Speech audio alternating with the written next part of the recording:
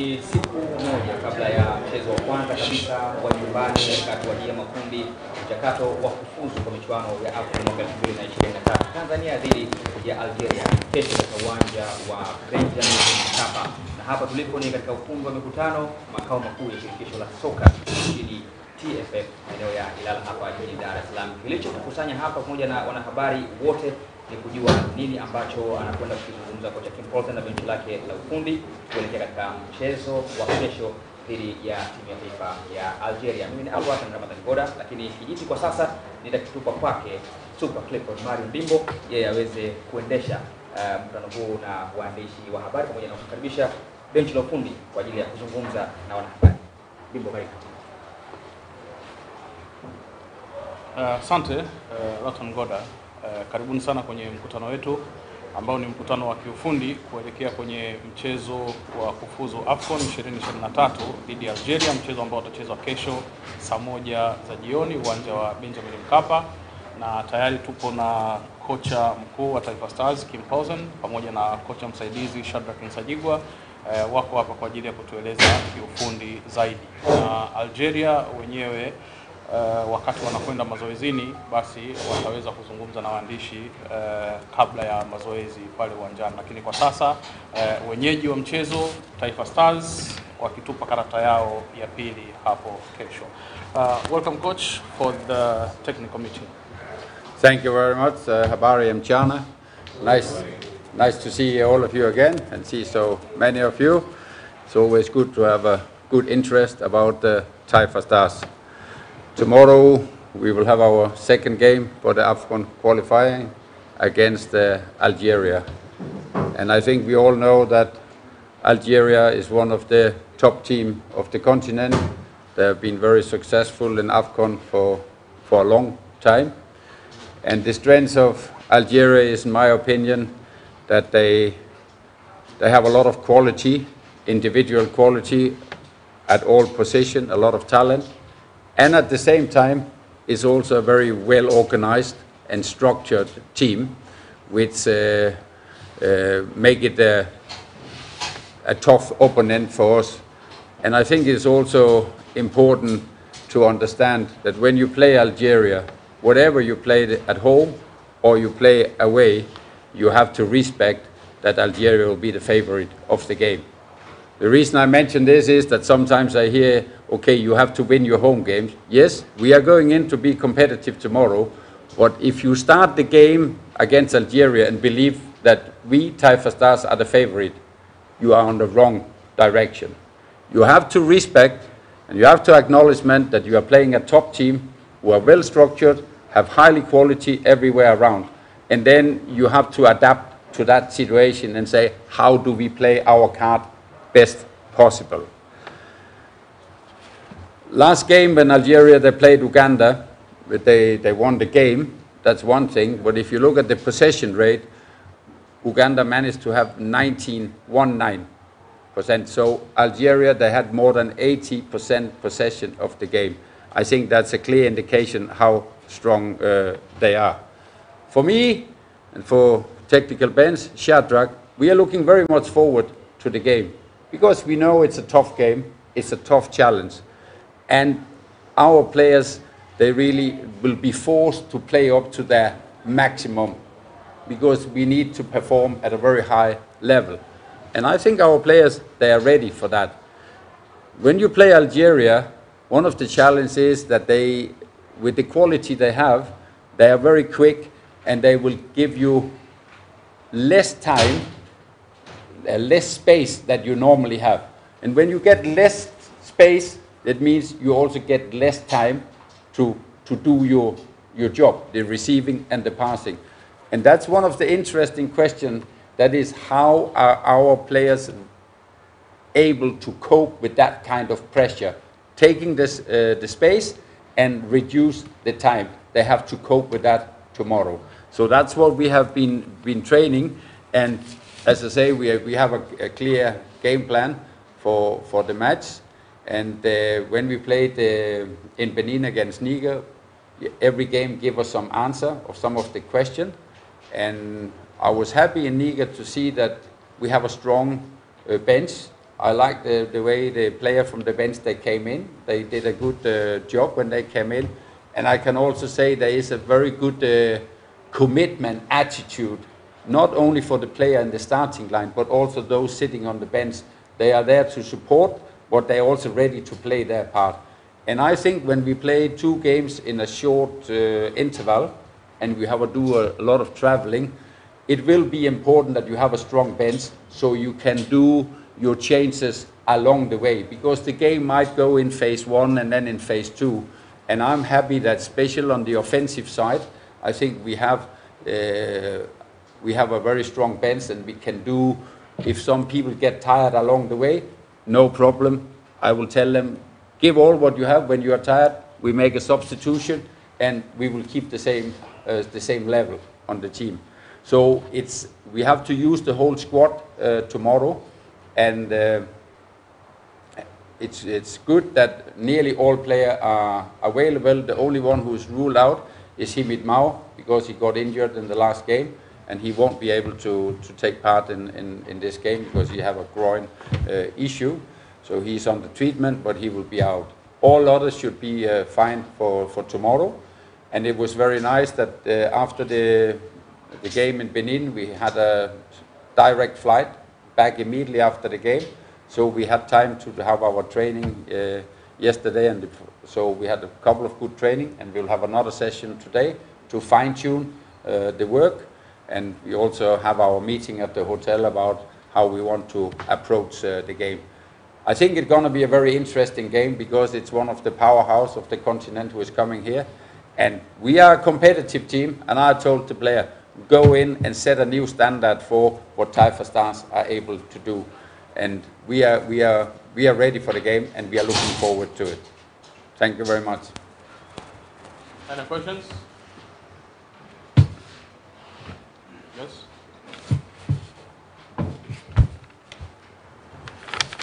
Yes, Coach, for the second time we are starting our campaign with an away game. And this time around it's been the same. We started away and we have got a 1-1 draw. Has it been any advantages to start with an away game, the qualifiers campaign? No, I think it was good that when we went to play against Niger, the players have in the mind that the last number of times when we have played abroad against strong opponents, we have achieved to get some points, and that boosts the confidence. So there was a confidence that we'll get something out of the game versus Niger. The game against Niger was difficult in different way. We had an early lead when we played Niger, and sometimes when you get an early lead, it gives you a mentally that you think you have to start defending. That was not the plan. So I was not that pleased with our performance in the first half, but I think in the second half we was getting more and more. We are looking at our who is available, what quality we have, how can we close down their strengths, how can we put our strengths into the game, and that will end of the day, the game decide the system. For me, the system is not that important. It's more that the best player at this moment for this game, they will be filled in to do the job. Sometimes along the way, you will make changes in the system that we did there, because at that time we was feeling, okay, they put a lot of long high ball because they were tall players. Algeria play in a different way, so we will approach it in what we believe is the best way to get a good result against Algeria. Thank you. Yes, Mr. I think but the results were good against Algeria. He 7-0 with the away. Do you think that will be a good example to your backline to correct the problems? I think yesterday when we had our training and we working with our backline, one of the topic we are working is that it is the many small details who makes the difference in the defending, because when you play at national level, you can make mistake without being punished. But when you play international, and you make small mistake, bang, you will be hurt. So we have to minimize these kind of errors, a number of corners from both sides to clear this ball. So we have put our emphasis on this, and we have also seen where Algeria, they want to put the ball. And we know, of course, Slimani, who is a very experienced striker. He's not that movable anymore, but he will stay in the box, and they use him in two ways. They use him as a playing station, and he releases the ball, and then when the ball goes to the winger, then that's where he in. And of course our defender, I can't make them taller, but I can tell them how to go on. Maybe you don't win the challenge, but you can go on the body, so he cannot get power in it. And if I see so far, yes, we were suffering a bit in Niger for the high balls. So that's the reason we put emphasis on that, to try to correct the timing of it. Because I still think a player like Bakari or also Dixon, they are good in header. They just have to start from the right position and then win the ball and one go for the ball. And it's also important that the other players, they cover up around. Because sometimes you have to respect, to say if they bring 10 high balls for Slimani, he's going to win 1, 2 or 3 of them. So then you have to be ready for that second ball where he tried to head the ball. So we have our emphasis on this. Coach, you are going to play against a top team, as you said. So do we expect that you can start with more experienced players rather than combining them like you use in a recent match? I think it's always, yes, you need to have experience when you play international games, but you also have to look at who is performing well at this moment for the training, and that's how we balance the team. There have to be a good balance, and sometimes it can be good that you have experienced player, then along the way you get new energy in for more, because sometimes if a young player starts from the beginning, it can affect him a little bit, but if he comes in after second half or first half, he comes in, then he comes in with a lot of energy and do it. So we try to balance out the talent, the experience. For me, it's not enough to have experience. End of the day, we are talking about one thing, the quality. Other questions? But experience is also a quality. Don't forget that. Any more questions?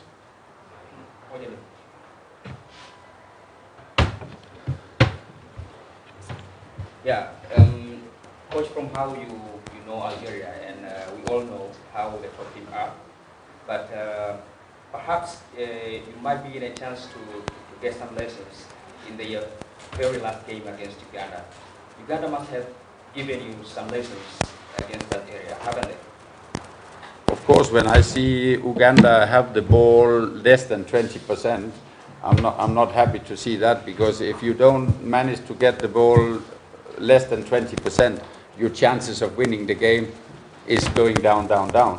So we have to be able to do a little bit different compared with Uganda. For what Uganda game, it highlighted the quality of Algeria, where they have the strengths, and we try to see how we can close down for their strengths. We know when they attack, they always attack with a fullback and a winger, 2 players high on both sides.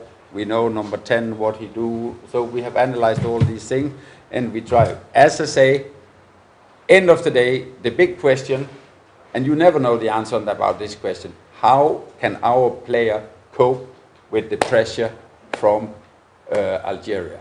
They know what to do, but sometimes you know what to do, but the space you are given and the time you are given is much shorter, smaller than you are used to, and that makes you make mistake. So we have to be comfortable enough, and hopefully the player can cope with that, but we will see that tomorrow. How will they cope with that? That's a big question when you meet a strong opponent. But as I say, you have to play your card smart. Because when we play Algeria, if we get too many 1-1 situations around the pitch, it will be difficult for us. We have to be close to each other so we can try to be 2 against 1.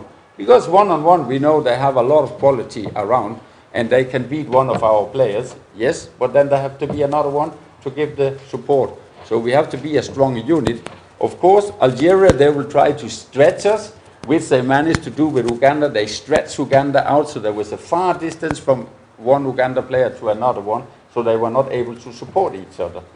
This is the battle of tomorrow, the quality of the 2 teams.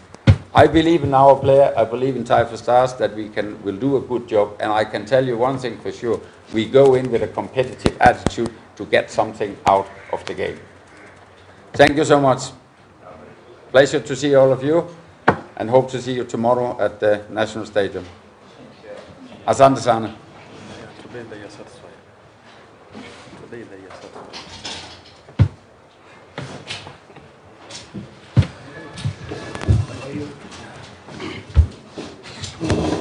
Thank you very much.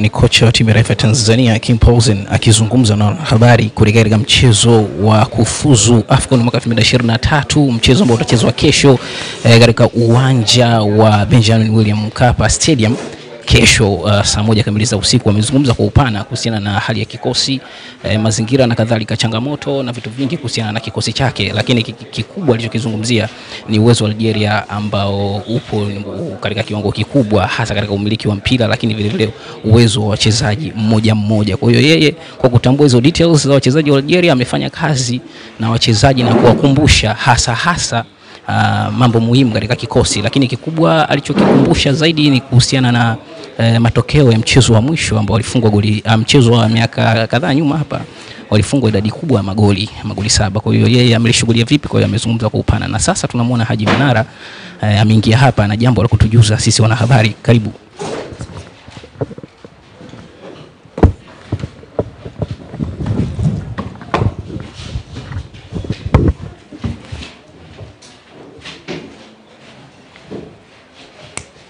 Karibuni. Baada ya kumaliza mkutano wetu wa kiufundi ambao tumesikia kocha akizungumza kiufundi kuelekea kwenye mchezo wa kesho, mbele yenu tupo na mwenyekiti wa kamati ndogo ya hamasa ya Taifa Stars Haji Manara kuelekea kwenye mchezo wetu wa kesho. Tumsikie naye amekuja na kitu gani. Tutakumbuka jana pia tulikuwa na sehemu ya mkutano kuelekea kwenye mchezo huo. Leo pia tumewasikia makocha na sasa tumsikie mwenyekiti wa kamati ndogo ya hamasa Haji Manara. Karibu. Asante Clifford. Jamani, habari za mchana. Mimi sina mengi. Kwanza nishukuru kwa mkutano wa jana ambao ulikwenda vizuri, na bahati mbaya majukumu ya jana kidogo yalikuwa yamenizidia, lakini nikasema na mimi leo kwenye presi baada ya watu wa technical kuzungumza na mimi nijikusema kupitia kamati yetu ya hamasa ya timu za taifa. Kwanza nitumie fursa hii kuwapongeza Serengeti Girls, na nimeona leo wameenda kupewa heshima iliyotukuka. Kuingia pale kukaa katika viti wanavyotumia waheshimiwa wabunge ni zaidi ya heshima. Nadhani kwa watu wa football, kuna wakati wa kocha Maximo, sikumbuka kama iliingia timu nzima au baadhi ya wachezaji, lakini wakati wa Maximo nakumbuka pia tulipewa hiyo heshima. Wakati kina Msemaji wanacheza, sisi tulishinda kombe gani kama sikosei au kufuzu. Sasa kwa mabinti wale kwa age yao kuvaa suti kukaa pale ni heshima kubwa kwao, lakini ni heshima kwetu wote wa Tanzania. Wamekuwa ni kizazi cha kwanza kucheza World Cup. Hili lazima mlirudie, yani ibaki katika rekodi. Hakuna timu ya football, iwe ya vijana, iwe ya wakubwa, iwe ya wanawake kucheza World Cup. World Cup sio jambo dogo. Kwa hiyo tuwapongeze sana, na kwa niaba ya kamati yetu ndogo ya hamasa tunawapongeza sana na tunawatakia kila la kheri kwenye tournament hiyo kubwa. Lakini kubwa lililonileta hapa ni kuelekea mchezo wa kesho dhidi ya Algeria. Kwa vyovyote vile mechi itakuwa ngumu. Algeria wana wachezaji wengi wakubwa, lakini sisi tuko nyumbani. Mashindano kama haya ni lazima utumie vizuri home ground, na uwezo wa kufanya hivyo tunao. Tushafanya hivyo kwa Algeria. Wengi mnaizungumzia mechi ambayo tulitoka sare hapa 2-2, lakini Algeria wakiwa na kikosi bora kabisa na wakitoka miaka michache nyuma kushinda ubingwa wa Afrika, walikuja hapa Dar es Salaam tukawafunga goli 2-1 za Edibil Nyamila na Madaraka Suleiman 1995. Wakiwa na wachezaji wakubwa hapa tuliwafunga katika qualify kwenda AFCON, na bahati mbaya tulikosa nafasi kidogo tu ile AFCON ya 96 ya South Africa. Kwa nafasi na uwezo wa kuwafunga tunao, lakini wachezaji wetu sasa hivi washakuwa na wamejengeka huo utamaduni, wanakuwa wanacheza vizuri sana kukiwa na fans. Kama mmechunguza, wanacheza na support yetu. Sasa sitegemei kuona tena sisi baadhi yetu tumekaa majumbani mechi ya kesho. Hii ni mechi kubwa sana, na kwa kisheni katika ile group letu ambalo pia tuna Uganda na Niger, kesho tukiweza kupata alama 3 tutakuwa tumejiweka katika mazingira mazuri sana ya kufuzu AFCON, kwa sababu kila group linaingiza timu 2, au sio? Sasa nafasi ya sisi kufuzu kama tutakuwa tunapata matokeo nyumbani ni kubwa sana. Tumeshiriki AFCON 2. Kwa ukubwa wa nchi yetu, kwa ukubwa wa jina letu, hatuwezi kubaki tena na mashindano ya mawili tu ya AFCON. Lazima tuongeze namba, na hii 2023 liwe shindano letu la 3 la AFCON. Wenzetu TFF wameziimarisha hizi timu za taifa. Tulikuwepo zamani tulikuwa tunajua timu za taifa hata mahali ilipokuwa ikiishi, miaka ile ya 90, miaka ya 80 mpaka miaka 2000, kabla ya ujio wa rais wa awamu ya 4 na timu ya kina Maximo. Timu zilikuwa zinakaa pale Salvation Army pale, so dogo unaenda kula pale, unaangalia wachezaji kama vile unakula chakula cha ubwabwa nyumbani kwa mama. Lakini leo timu ya taifa ina kasi nzuri, inasafiri kwa private jet. Private jet, ndugu yangu, muisikie hivyo hivyo. Chuma kukitoa hapa kukipeleka Niger ni kazi kubwa wanafanya washirikisho. Timu za vijana zinacheza mashindano yote. Siku hizi hakuna mashindano haya Tanzania imejitoa, si Serengeti imejitoa, si timu ya taifa, hamna. Kila shindano tumo, na tutafuti nauli, hatuchangishi bakuli wala nini, tunakwenda. Na ndio maana tumefika mpaka World Cup ya vijana under 17. Hii manake kuna kazi kubwa wanaifanya. Sisi wajibu wetu ni kuwasukuma, kuwashukuru, lakini na kuwatia shime.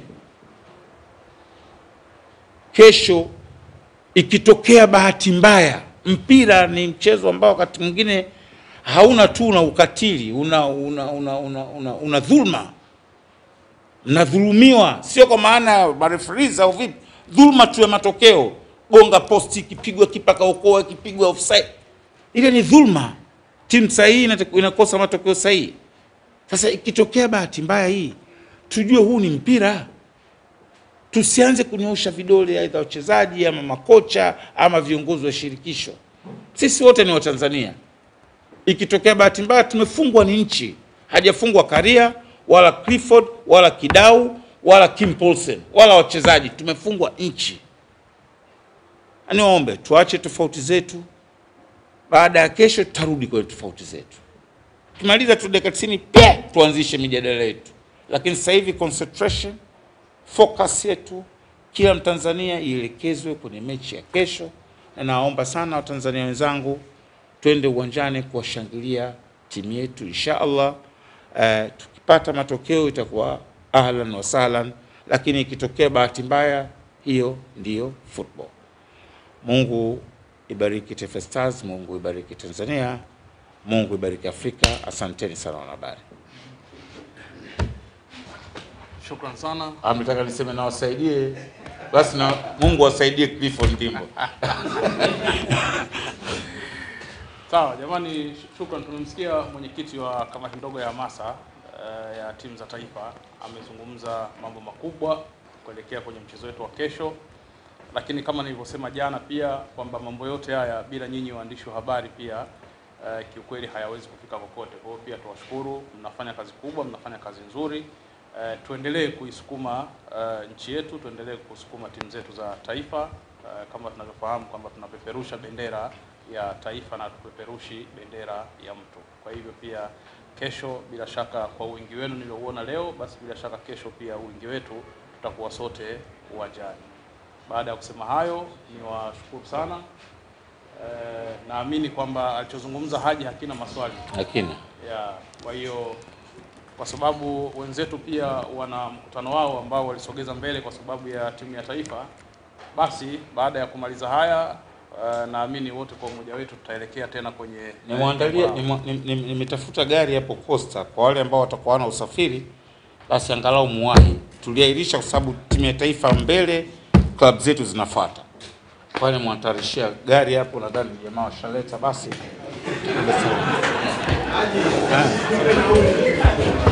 Costa ipo hiyo hapo. Nauli ali. Na mwenyekiti wa kamati ndogo ya hamasa ya TFF ya timu ya taifa ya Tanzania Haji Manara pia amezungumza leo katika mkutano na wanahabari, akiwa sehemu ya wale ambao wana jukumu la kuhamasisha mashabiki na lile ambalo linahusu timu ya taifa ya Tanzania. Amesikika akihamasisha na akisisitiza kwamba timu ya taifa ni ya kwetu wote pamoja, na Watanzania wajitokeze bila kujali itikadi zetu, utofauti wetu wa klabu na kadhalika. Kwa hiyo amezungumza kwa upana na ameweka vitu kwa usawa wake kutokana na kile ambacho wengine walikuwa nakizungumza siku chache zilizopita. Na huu ndio mwisho wa matangazo haya moja kwa moja kutoka hapa ukumbi wa shirikisho la mpira wa miguu nchini TFF, kuhusiana na mechi za kimataifa, mchezo wa kimataifa kati ya timu yetu ya taifa ya Tanzania dhidi ya Algeria siku ya kesho saa 1 kamili za usiku. Mimi Mohamed Hussein Nane na